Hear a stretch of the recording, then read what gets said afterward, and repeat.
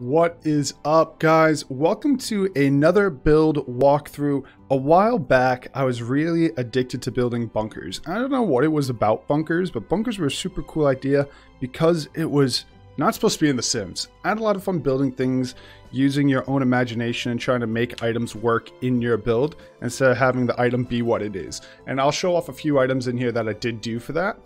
But this is a brand new bunker build.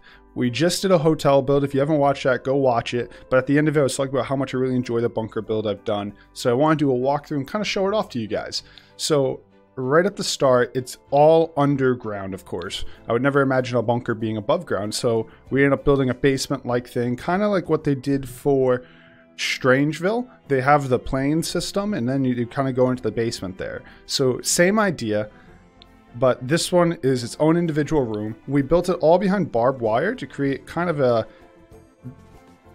separation from the real world. In the main entrance, we have a little stowaway here. We're going to kind of decontaminate from whatever's going on. So if there's a bunker and there's something that's going on in the real world that's kind of destroying everything, you're probably going to need to decontaminate. So we did a two-door system, an airlock, if you will. You have a little shower to try and get you all cleaned up.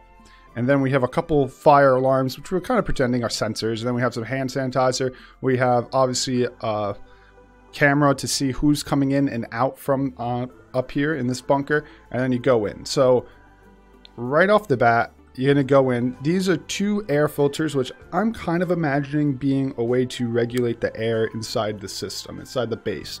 So let's go on down. And I love this build. We did a really good job with clutter in this build, which is something I don't feel like I do that great with yet. But here we did an awesome job. So if you look around, everything's very much filled in. It feels very busy. It feels very alive. It feels lived in. Making something feel lived in, I always have an issue doing, but this feels so lived in to me. So we have a few different areas here. If you look to our left, we have what I would consider a kids arts and craft area. Kind of filled in with some stuff, some papers. You get it. A couple things hanging on the wall. If I had kids, I'd want stuff hanging on the walls. Right below that poster board on that wall is a list of books that we got out of the debug menu, which was a lot of fun collecting and kind of looking at. Right here, right on that bookshelf, we got some books displayed. On the ground, we got a little bit of clutter, and then on the table is a wide variety of items from paintings that kids would do to a handful of books to a system of stacked boxes. Underneath, we're using the cats and dogs newspaper on the ground. Then if you go to the right, we kind of got this really filled in area of a living space, a little crate that they're using as a table covered in dishes, and two old school couch and chair. Kind of looks worn down, same as the TV stand. On that TV stand, we used the antenna from the agent's career, I believe. And then on that wall, we actually used gutters. So what we ended up doing to make wires, we use gutters. So we ended up taking gutters, we sized them down, and then we threw them on the wall, and we placed multiple on top. I think that's 3 separate gutters.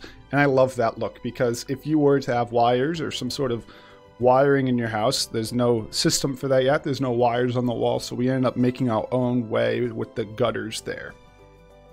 Coming over here, we ended up making the ground dirt. So because we're in the basement, I believe we just dug the ground out, and we used the debug menu once again to place a couple trees. These are cherry trees, but you can imagine them being any tree you want.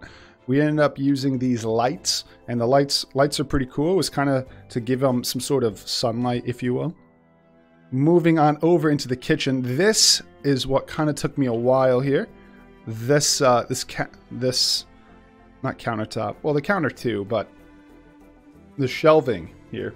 So it's a lot of different packages that we moved up and down with not page up, page down, with the brackets, I believe, or is it 9 and 0? One of those. And we started moving them all up and trying to get them perfectly placed. We found a lot of just random items that you would find in that. We even found a mop, which I don't know where the mop's from. I'm assuming the mop's from cleaning up a puddle, but we found it in the debug menu. We got some wood underneath because I'm assuming that's a wood burning stove.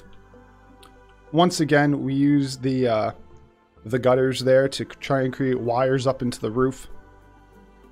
We use that old school sink. I believe that's from laundry day, and some knives on the wall. If you just come over here, we have storage. And for the storage, we ended up bringing it out of the room. Instead of just stacking it all inside the room, we kind of made it feel like there wasn't enough room in this bunker. It's very compact. We couldn't find enough space. So we brought that out of the room as well. And we downsized a lot of these. So these, I believe, are 4 slots. But in this, they're like, it's still, I think technically they still take up 4 slots, but it kind of looks like they take up 1 instead. A lot of stuff. We ended up bringing these books from the ground, lifting them up. We have the hamsters, because I had to make sure I got my first pet stuff in there. The best pack they've ever made, the best stuff pack ever. My first pet stuff, make sure to buy it. So we got the hamster from that. I said that with a little too much confidence. Don't buy it. Don't buy it. And here we have a little bit of shelving and the old school broken toilet. I believe you can make that.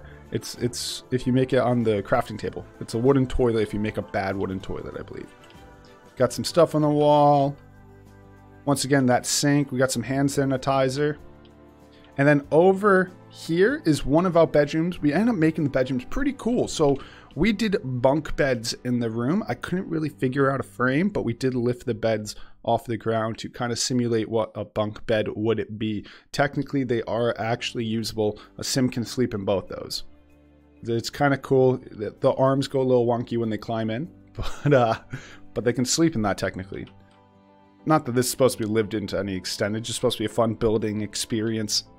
We have a coat hanger in here to kind of hang your coats when you lay down. We got a mirror. This is supposed to kind of be a fancier, cleaner room. We got a boxer on a painting, which is very cute. Some stuff on the walls. And then over here, we use the closet decorations, I believe. There's closet decorations, and we use that to kind of fill up the entire wall and give you a place for your stuff. Then we stack some chairs. Those are just interchange chairs, so we kind of spun them and kind of stacked them. And I think that is our entire build. Obviously, the walls are concrete and kind of dirty. We got some graffiti on the walls to kind of make it feel worn in. The bathrooms has a brick style, and the ground over here is hard concrete with rugs. They're trying to create some sort of coziness and what would otherwise be an uncozy build. So there you go. I would love to see your guys' creations if you do consider making a bunker. I know with Strangerville, they just added a lot of cool bunker items. If you do make one, send it my way. Tweet at me. Tweet me. Take a couple screenshots. Tweet the pictures at me. Send me a DM. My DMs are open. I'd love to see them. Thank you everyone so much for watching though. Please look down below. Hit that follow. Hit that like button. Make sure to comment. Subscribe button, there we go, and share the video with your friends. I really appreciate the viewership and support. I hopefully will catch you next episode. Check out all the items as we continue heading for YouTube partnership. I'll see you guys.